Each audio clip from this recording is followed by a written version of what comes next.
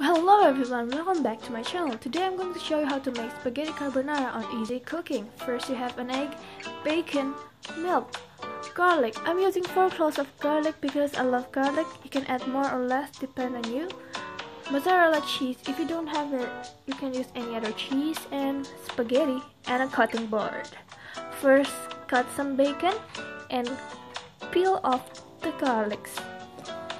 As you can see here, my bacon is still frozen, but there's a lot of layer in it. You can see how much there is to it.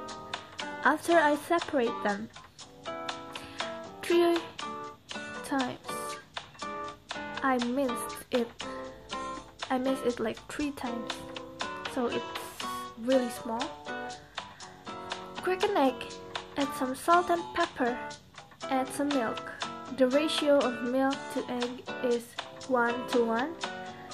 Add some salt and mozzarella cheese. If you don't add the mozzarella cheese here, it's really perfectly fine. I'm just trying out something new. Boil the pasta by boiling out some water. Add some salt. Add some oil. I'm using olive oil here. And wait until it's boiled and add some pasta in a roundabout way like this. And it will be perfectly fine until you cook it until it's al dente, not really cooked but also not uncooked. Cook some bacon and garlic. Add the mixture we had before and add the spaghetti, the al dente spaghetti. Pour everything inside and mix.